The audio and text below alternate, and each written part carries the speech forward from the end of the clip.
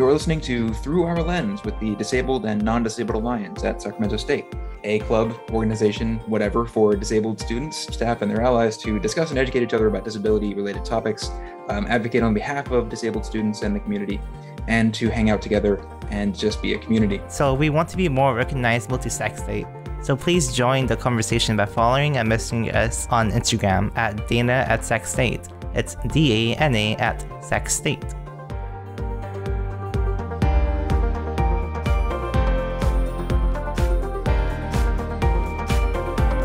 Hello all, this is Through Our Lens. My name is Willian Wyatt and I'm hosting this time.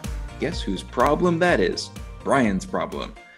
Okay, this episode goes out, it's the last one that's going to air before Juneteenth. The next one is June 20th, the day after June 19th. I'm reliably and overwhelmingly informed that it is Pride Month. And also, this is a podcast about disability. So given all that, I figured to honor / capitalize on all of that, this would be a good chance for us to talk about like intersectionality, generally and specifically, because that's what that's the deal. That's the beast we're working with. Basically what the model is, what it means to people and to us in particular, how disability factors in, and whatever else we want to talk about. My authority means nothing. I'm here with myself and Brian Thao, our de facto producer, and Rian Dindzans, the founder of the Disabled Non-Disabled Alliance. Hello. I like how you said my last name this time. Dindzans. Dindzans. At the stress on the A. Appreciate that. Never heard that one before. I don't know how else to say it now. I've forgotten. But yeah, thanks for being here, folks. This is one where the more perspectives that we've got, the better. Except of course for like time considerations, I guess. Okay. To start us off, I'm going to sketch a little bit, just auditorily, about what I mean by intersectionality. It's definitely something that is to be looked up and studied over a long period of time. But to like start out the conversation, I can bring to the fore a little bit of what we mostly sort of implicitly know about it already, just to make that explicit and allow us to have that in mind. So basically, intersectional theory is designed after the observation that you can be oppressed or privileged in more than one way, along more than one vector, if you will. The picture here that I'm imagining is of a network of walkways where you exist at some point on that walkway, and you are on the same path, the same straight line as several other people who share some characteristic of yours, and a different line with several other people, et cetera, et cetera, et cetera. The problem with that analogy, of course, is that the walkways are basically infinite, and it's all contextually relevant. It's all the socially defined classes and categories and so on, which change and morph and add to themselves over time. So yeah, basically the picture is, you have some standpoint in society, and that standpoint is one that exists along at the intersection of several vectors of oppression and privilege in a particular social context at a particular time. So, for example, if you are, let's say, Black, intersex, and disabled for some, whatever, you exist by my conceit, although there'd be more than three intersecting vectors of oppression. You have the sort of baggage and prejudices, and maybe also good things like cultural capital that come with being Black in the United States. You have the inherent sort of medicalization that comes with being intersex in most contexts that I know about, which have been more properly covered elsewhere. I don't speak to that. And And you have the benefits and drawbacks of whatever third category I said a second ago. Sorry, it's new, but we're all still waking up here. So yeah, what that suggests is that you can be oppressed and privileged in more than one way along more than one vector, and there's a unique sort of texture to not just each individual person's experience, that's true as well, but also to each kind of intersection, each permutation of socially salient identities. And that informs like how we think about these things. My contention is, in general, that as we have become a more conscientious society, as we've become more aware of things like the historical material oppression of Black Americans, etc., intersectionality largely just contextualizes and makes real what we sort of intuitively understand already, which is that there's this uniqueness to each individual's experience, and that it has something to do with social identities such as Blackness and queerness, etc. And the benefit of like the theory, then, I think, is that, and this is like my call not to do anything more significant than like looking it up. The harder sells come later, but like the benefits of having the theory in mind, of having a more robust model then can be achieved by that sort of intuitive sense of the thing that you get just by having conversations and having friends and different standpoints, etc., is that it can inform folks for those folks for whom intersectionality is not intuitive. So people who come from a standpoint that has lots of embedded privileges maybe won't see the appeal of having an intersectional model in mind. But once it's laid out, it can be more easily persuaded towards. I say more easily. Don't count on anything, and it's not your job to persuade everybody. But another thing is that it can more, the model itself, like the theory of intersectionality, can more deeply inform what we do and how we think about things, even for those of us for whom it is intuitive, or large parts of it are intuitive. A really good example would be something like disability. It's in a lot of circles, it's still natural to sort of leave disability out of the conversation, or to assume that disability is only in the form of things like strong sensory impairments like total blindness, or strong mobility impairments like being a wheelchair user, specifically with paraplegia. These are not unheard of disabilities. These are not real disabilities, but it would not be a complete picture of disability to limit your consideration to them. And I think, as we've seen in previous meetings of the Disabled Non-Disabled Alliance, previous podcast sessions, etc., it's really common, and especially in policymaking, to just leave out disability altogether, or to assume that it's accounted for by some other system like the ADA, etc., etc. So having like intersectionality in mind can help inform praxis at that level, just by way of being a more generally applicable theory and more explicit than the sort of intuitive side of things. That's me saying, go elsewhere, learn about intersectionality. It's a life's work, but it's really good. And with that sort of in mind, then I sort of want to get as many takes as I can as on this kind of thing, because it's achieved by like sharing ideas and stuff. Okay, so your prelude there got my brain working finally, nice. And I had a thought.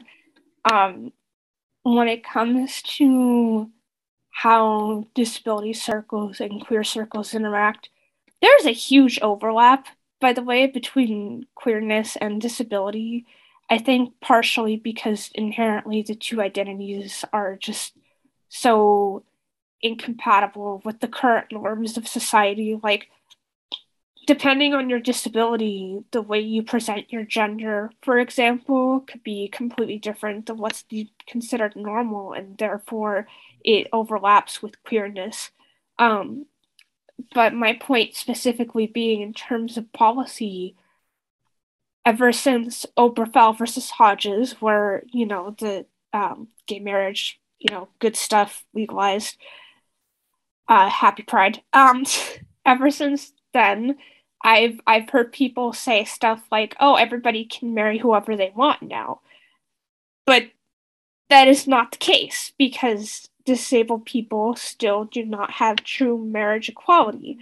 Yes, we can marry, but not without a multitude of consequences that come directly from the government, like losing your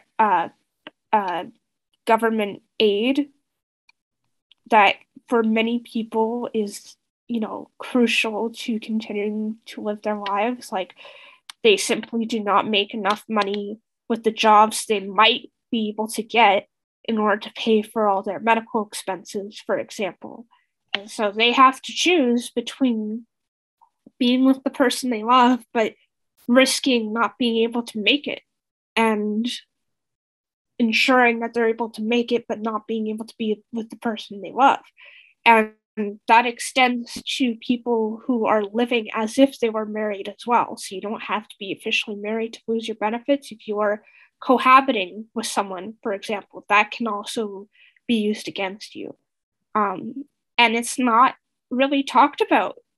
And it's a little off-putting because I'm both very queer and very disabled, and it's a little off-putting to go into queer circles and have everyone talk about how they're so thankful that everyone in their community can get married now, and then, you know, turn back to the disabled circle and being like, are you hearing this shit? You know, like, it's not the case that everyone can get married now. And, you know, gay marriage is a huge still a huge victory, especially considering the rising animosity against queer people. But, you know, it's not everything. There's still a lot more work left to do. And because it's not talked about, because disability is not talked about, and that marriage inequality is not talked about, it feels like people are just becoming complacent with that marriage inequality because it's not talked about, so they don't know about it, so there's no political action to fix it. And that's where it gets pretty messy. That's why talking about these things matters, because otherwise it just goes under the radar and, you know, nothing gets fixed on a fundamental governmental level. Yeah, I mean, you'd almost think that, like, same-sex marriage was not the end goal of the things like the civil rights movement, etc., or at least not the proper end goal, such that, you know, when it was achieved, the rest would follow. And one thing that occurs to me as well, like just on the intersection of like of disability and queerness, is you might have, like, from a strictly, you know, medical standpoint, you could have like a disability and, you know, like gender affirming, like medical procedures that you want to go through that kind of exist in tension with one another in some sense. Yeah, that's another huge problem. Much more difficult. Yeah, that's another huge problem. Like, doctors may not take our desire for a transition seriously if we're disabled. They will look at us and say, well, what's the point, right? Or they'll say, oh, that procedure is too complicated, or it could literally put your health at risk because your disability makes it so that going under or a major surgery can risk your life.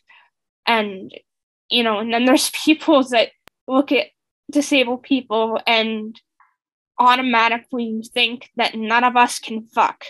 And, like, I don't know what to tell you, man. I don't know what to tell you. I mean, I might be on the ACE spectrum. I don't know, but, like, there are quite a lot of disabled people that are very, very, very horny and also very gay. So I don't know what to tell you there. And where these things intersect with like race as well is that there's oftentimes historically inherited, you know, economic disadvantages that come along with being of a particular race. almost regardless of like which racial category that is. I mean, I contend it would be a separate discussion maybe, but like I contend that whiteness is a race in today's society, not marginalized, but it is racialized in some sense. And so like it still has that privilege. But if you're Latinx or Black, for example, you probably have less inherited wealth than any, the average white family. And so there's less likelihood that you'll have the right like support system if you go through all the medical mumbo jumbo that is associated with being either quite disabled or queer in a particular way, or both. And that can make the experience even more difficult. And if somehow all of those things do obtain, but you are of such, if you come from like the upper class, that can be significantly easier in some ways, but not in all ways. You'll still face the sort of the social stigmatization that comes with all of those factors as well. So yeah, like these become sort of important things to keep in mind. And I guess for my perspective, it looks a lot like intersectionality is a really good thing to keep in mind as an explicitly like sociological model, because it calls for looking for those other vectors in some ways. So like if I wouldn't be satisfied with knowing something like racial characteristics or like racial categorization, which is technically arbitrary, but there you go, and disability status, because I would know, well, okay, but there are always other vectors that factor into the intersection, and I would know to look for those, and that would inform my like picture of somebody's experience or some maybe lacuna in the public policy, etc. Sorry, I've been talking forever. Okay, you said you were hosting, didn't you? I said it was a problem. Yeah, but I guess I kind of want to bring a transportation policy aspect to it. Like, I work for Caltrans Office of Race and Equity, and they consider, I guess, intersectionality, equity for all kinds of people. So I guess like the government really like cares about like equity, intersectionality, and that's like a big change because this is a new department like since 2018. And it's nice to see that state departments and like the federal government and like state governments like care about like all kinds of people, and they want to improve like public transit for I guess less fortunate people of color, and like disabled people. I had two more thoughts. I'm gonna say a basic version of them now, so you guys can help me remember when I talk about one and eventually forget the other. One, identity politics. Two, cops. I'm going to start with cops. I do want to point out that while the government has improved in some ways from considering different experiences that you can have with the different factors you identify with, especially in the case of cops, though, it's incredibly messy and quite frankly terrifying, because there's already a huge issue with cops judging Black Americans at a first glance based on the color of their skin. And, sometimes they might not even realize it. It's unconscious bias. They were trained to think that Black people are, inherently prone to crime or some stupid shit like that. Right. Or it might be on purpose, and you never know considering the amount of white supremacists that are cops. But regardless of that point, the fact of the matter stands that unless you are absolutely on top of your game mentally and are able to communicate effectively and control your emotions, you're gonna struggle with interactions with cops if you're Black. And even then, if you do everything right, you still might get shot, which is, the whole reason why we had the Black Lives Matter movement and why people are still protesting these things, because it hasn't been solved. But my point being that if you are not on top of your game like that, like if you have a disability that affects how you communicate with people, that affects your emotional or sensory regulation, you know, it's going to get messy really fast because it's not like you walk around life with a big banner over your head saying, I'm deaf, I'm autistic, I have schizophrenia or something like that, you know? You don't, these things are obvious. I mean, that's the whole point of the term invisible disabilities, but these things aren't typically obvious on a first glance. And in the eyes of a cop, any weird behavior that would normally indicate to a normal person that you have some sort of disabilities that's impacting the way you communicate or the way you are, you know, interpreting the situation, to any other person, they'd be like, oh, you know, they're probably dealing with something, some sort of disability. I don't know. I'll just be patient with them. To a cop, those are indicators of an active threat and noncompliance, and they will shoot because that's what they're trained to do.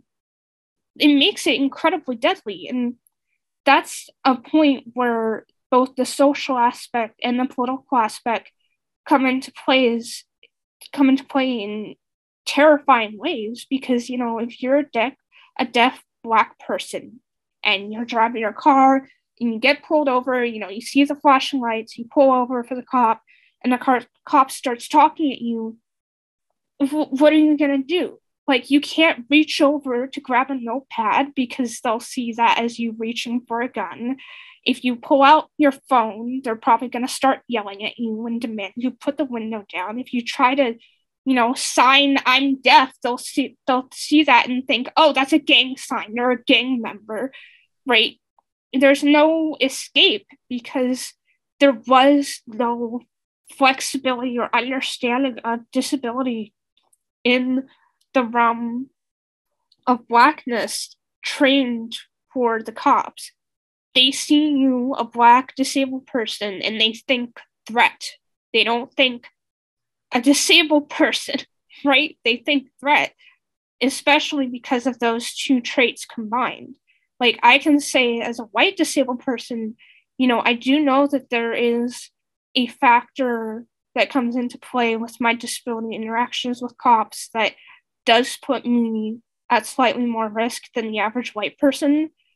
But I have a huge advantage specifically because I'm white. They're not going to look at me and think criminal. They're going to look at me and think, oh, poor little disabled person in their poor little wheelchair, right? Like, I'm not going to get the same sort of judgment that a Black disabled person would get. And that is so incredibly fucked up, and something we could fix with policy if we integrated that intersectionality within policy. The question of how best to do that is years and years and years in the making for me specifically, and still nowhere near done.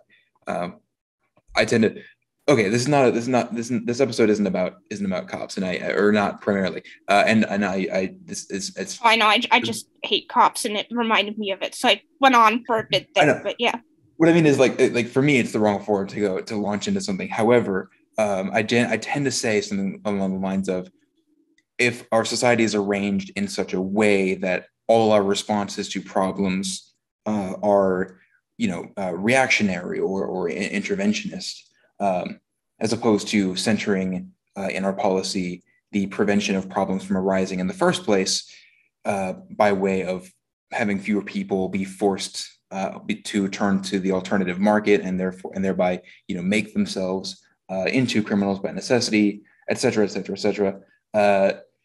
Then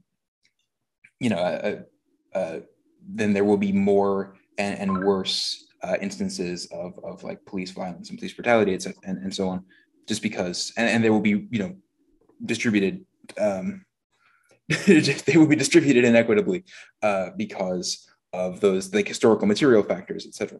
I keep saying et cetera because there's just so much is the problem. But sorry, yeah. Brian, if you had something, I don't want to step over you. Yeah, you were going to talk about policy. Sorry, I kind of derailed there. I mean, I did talk about transportation policies. Like, that's it. But like, I do agree. Like, I guess like governments still need to work better. They may have this like specific department for like equity, but it could be better to kind of like the way you're saying like, in cops. Like they need like add more training with disabled people. And I guess you can move on to your first point, right? Your first point is identity issues, right? And oh yes, identity politics. Okay. It occurred to me, I have like a little mini Republican version of me in my head that whispers in the back of my mind sometimes, and not because I identify with it, but more because I live with Republicans. Okay. The little tiny voice in my mind was saying, wow, you're all bitching about all these identities and you think you're so special snowflakes. What does this have to do with anything? You're just playing identity politics. It's totally useless. And to counter anyone who may be thinking that while listening to this podcast, although I don't know why you're listening to this podcast if you're that against, never mind. But I can subscribe, Ben Shapiro. Do it. If you hold the opinion that us talking about intersectionality is equivalent to that very useless, petty brand of identity politics where diversity win, the class traitor is gay, that's not the point. You're missing the entire point of this conversation, because this is about how people's lived experiences are shaped and shape the society around us, the government that, presides over our daily livings and what's considered legal and illegal. Those things, they do matter, and your identity does come into play quite frequently, especially if you're a minority. This isn't us just whining and bitching about these things. It's us pointing out the fact that these things can be changed on a much more fundamental level politically for the better if we consider, the true realities of living as a person from a minority, marginalized group. It's not diversity when the class traitor is gay. It's, bring down all the oppressive systems and build something better in its place by considering all these different lived experiences. One thing I think about as well is that, like, to the benefit of Republicans, they oftentimes find, or like maybe liberals in the sense of being capitalist, which encompasses both Democrats and Republicans for the most part, there's a lot of intersectionality that benefits them as well. For example, you have characters like Hillary Clinton and Kamala Harris, who are extraordinarily capitalist, rather extraordinarily like establishmentarian in terms of the powers that be, despite that their existence on the sort of intersectionality framework as being women, and in Kamala Harris's case as being a racialized woman for her entire life and in most contexts. Because if we wanted to explain that, if we wanted to really properly explain it, I'd have to have a more detailed account of their sort of life stories. But from my understanding, they exist also on a vector of wealth privilege, like wealth coming from and having lots of experience with having lots of wealth and privileges associated with that from early on, if not based on their own careers, but then based on their families' careers, etc. And part of what that means is that they're inherently more incentivized. Which is not to say that you can't have like wealthy class traders. You can, but they're sort of more incentivized to cater to the power structures that are, because those power structures, despite their status as women, despite Kamala Harris's status as being a woman of color, those power structures have benefited them significantly, put them in positions of power, for one thing, and so that kind of explains to the benefit of conservatives why those two characters, despite being Democrats, are highly supportive the power structures to which conservatives adhere, ideologically. And that's important to keep in mind that's important to keep in mind in general, but that's important to keep in mind if you have a more anti-capitalist agenda as well, because what it means is that there is more than the sort of superficial stuff to take into account when evaluating like a politician's standpoint in society.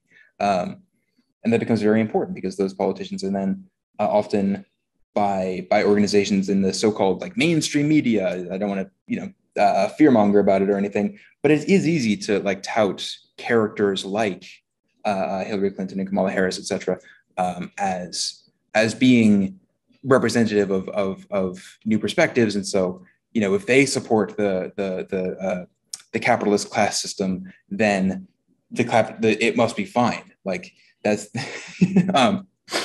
the idea. The rhetorical trick is to say, these two people belong to historically marginalized groups, and that's true.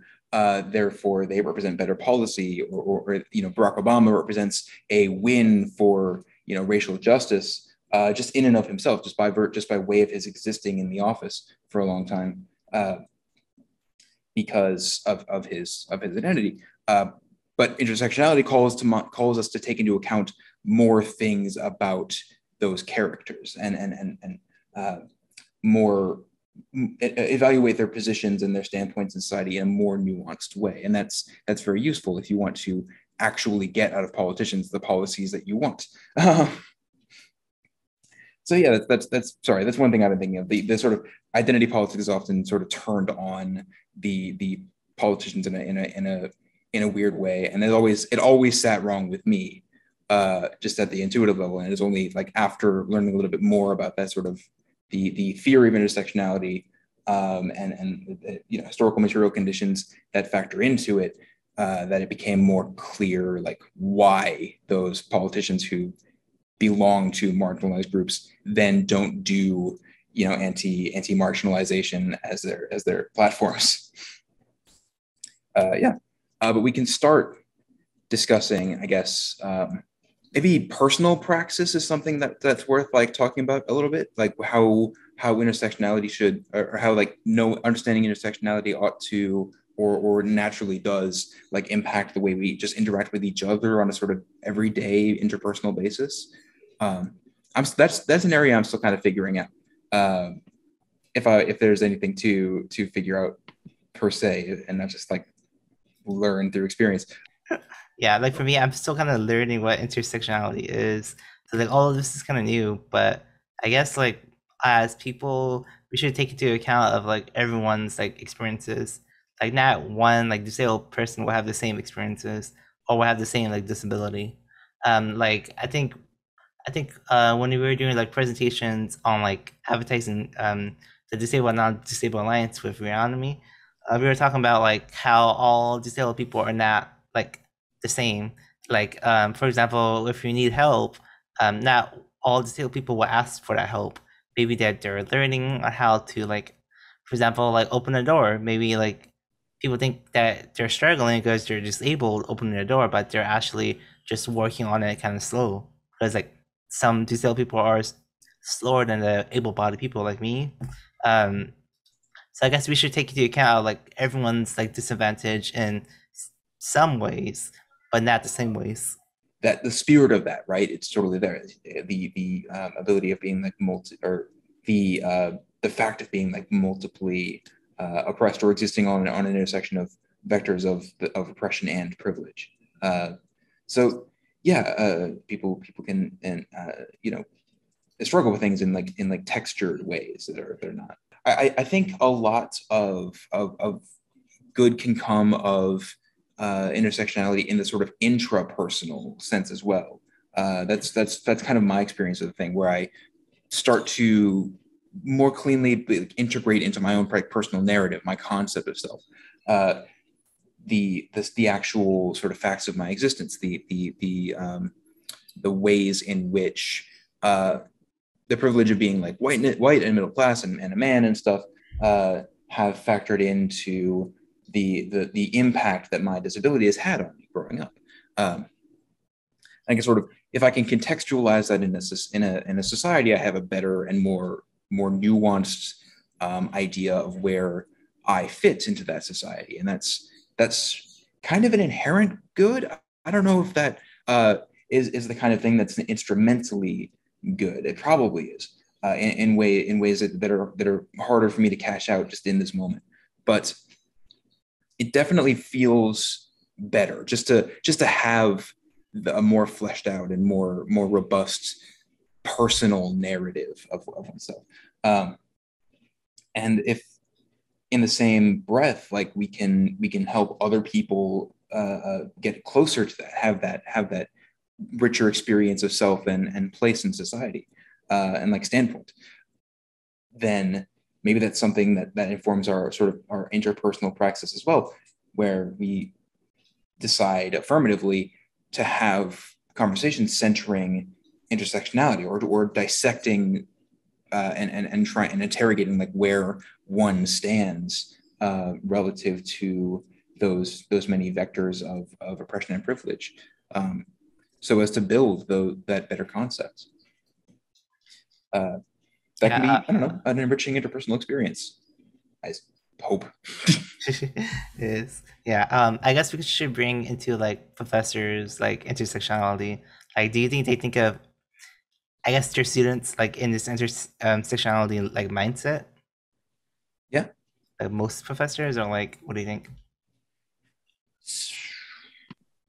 Probably not. I'd like to be more charitable with it, but my experience of professors, as good as it overall is, and I think I take it to be a more pleasant experience than most people have, especially given the look on Rian's face a second ago. I definitely have not seen professors as consistently taking into account the various intersections, and it's not clear how they would do that anyway. In my mind. Mm-hmm. In the context of a classroom, but it is true that like for disability specifically, as we talked about, like professors don't always get it right, and maybe that part of that is to be understood like by where they stand in the on the many vectors of oppression and privilege, being of an older generation for the most part, with a greater the greater accumulation of like and greater inheritance of wealth that comes with having come up in a time that was more economically prosperous, or less late capitalism, et cetera, et cetera. There's something there, but basically, no. But I'm not entirely certain how they could do it better just in the moment. Probably there's plenty of policy suggestions we could make and should make. I don't want to take up too much time.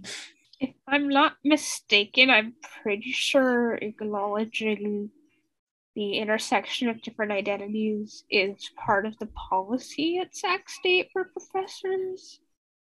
I've seen it around a lot, and I don't know if that's just for my major or like for the whole school. But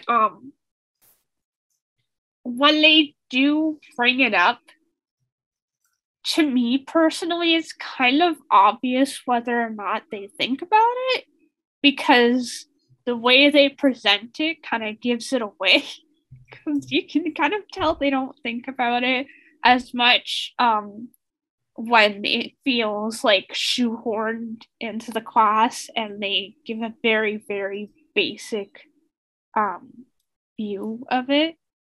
And then you can tell when they do think about it a lot and do consider it as a part, like a true part of their curriculum, when it's brought up over and over again, but in a way where it adds to the conversation and they make a really great point with it, and they go much deeper than the surface level and brings up different specific examples of how intersectionality can come into play. And I feel like I kind of have the advantage in making the observation because, child development major, there's like a whole bunch of different stuff we have to think and talk about. Mm-hmm. And also I took some classes that were like that for fun because it seemed interesting. But Mm-hmm. yeah, I mean, I can kind of tell when they can take intersectionality into consideration, you know, in terms of teaching their curriculum. In terms of how they see their students, I don't know. I'm not that good at social stuff to be able to tell, but I do know that some teachers are much more familiar with the concept than others. Yeah. That is something I have noticed. Yeah, I've noticed that, like, I guess with like their emails at the end thing, like they always like talk about the pronoun he, him, she, his, she, hers, they, them. Yeah, but Completely mix and match. you know, but I think like they care more about intersectionality if they mention their pronoun, and like they're like in the know. But like if professors are like a little older and like don't acknowledge like pronouns, then they're probably like not the most familiar with it. And it also depends on like the class subject anyways. Like if it's like a child like development major or like philosophy, they're gonna be more like involved into like this intersectionality, to like that kind of like mindset. But for like engineering, mathematics professors, maybe not. Yeah. Who knows? Yeah. Yeah, because like the intersectionality stuff, because it's so tied to like social relations and societal relations and cultural relations, you know, we have covered many times about how those different identities can affect your development growing up, or at least I've thought about it a lot. But you know, that is a very important topic within my major, personally, I think. But you know, with engineering, I think it's more like, is this AI I've created going to be racist? You know, Yeah. you gotta think about that stuff. Yeah, I'm more like, I know for engineering, like civil engineering, like I took the intro class because why not? Basically, like they have a good like aspect on like equity, making sure that it's like I guess like equitable, but they don't have like a thing like on intersectionality, like how like a bridges affect like intersectionality, or like a new like building affects like intersectionality. I guess like civil engineering, like transportation engineers like don't really focus on that, but like city planners, transportation planners like are more focused on that. So maybe like in civil engineering they should have a focus on like intersectionality, just to kind of like bring that up instead of just focusing on like equity by itself. Yeah, I feel with majors like that, where how intersectionality relates, we're saying intersectionality a lot, with how it relates to the major, where it's not immediately obvious. I feel like people don't think about it because it's not obvious in those majors, but I do still feel like it is relevant on some level. You just need to stop and think about it for a good long while, like, yeah, I don't know, an hour. Like, like just for starters, you know, and then take it from there. But you know, once you make that first crack, and how does this relate to what I'm doing, eventually, you know, over time, more and more comes out of that crack, and then eventually you realize, oh, it's all connected, you know.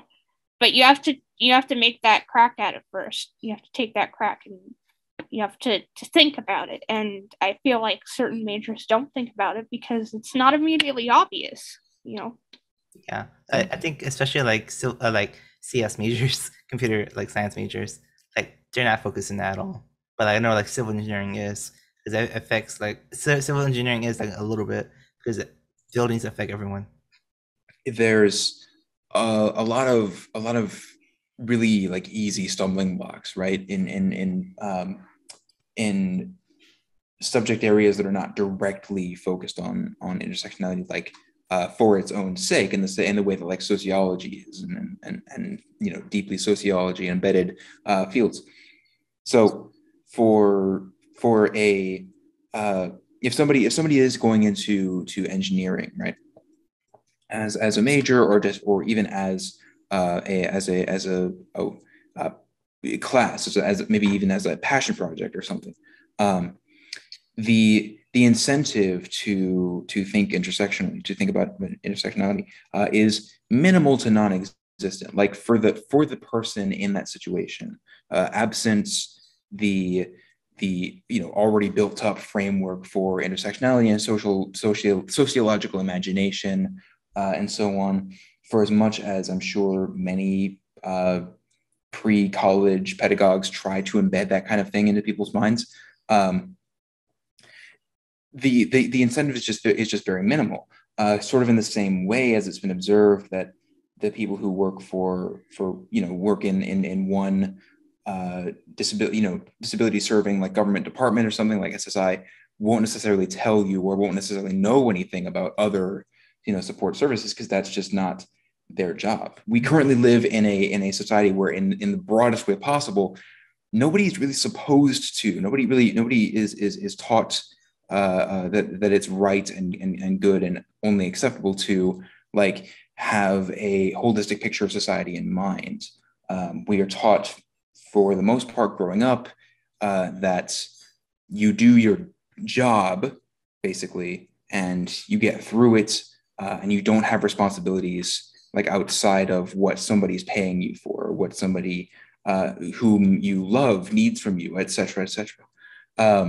And so if you don't have that in mind, and you don't have a direct like reason for having intersectionality in mind during the course of like an engineering project, most people will not have it in mind. Just as a matter of like how we've articulated at the societal level our psychology, like this, the hermeneutic in which we are working has this lacuna. Like we don't think we need to take intersectionality into account by way of not needing to take anything into account that isn't something somebody is incentivizing us to do. So yeah, like that's an encouragement I will throw it to the audience as well. Like, you are beneficent, you are loved, and you love other people, and part of how you cash that out, part of how anybody should cash that out, is by taking into account where people really stand in society, and then using that in all your fields, because they all have an impact there. So yeah, I guess because I'm hosting this episode, I'll say something by way of outro real quick. Thank you for tuning in. I don't know why we still say tuning in. The links are in the description. Dana is still happening. We are good at podcasting. Where is the ramp? Hashtag where is the ramp? Next episode, I believe, will be airing on again June 20th. And it'll be on accessible technology, which is going to be fun stuff. Okay. Yeah, fun stuff. Yeah. Thank you all, and have an intersectional day. Not that you can help it. Bye. Maybe not. All right. Bye. You're listening to Through Our Lens with the Disabled and Non-Disabled Alliance at Sacramento State, a club, organization, whatever, for disabled students, staff, and their allies to discuss and educate each other about disability-related topics, advocate on behalf of disabled students and the community, and to hang out together and just be a community. So we want to be more recognized multi-sex state. So please join the conversation by following and messaging us on Instagram at Dana@SexState. It's DANA@SexState.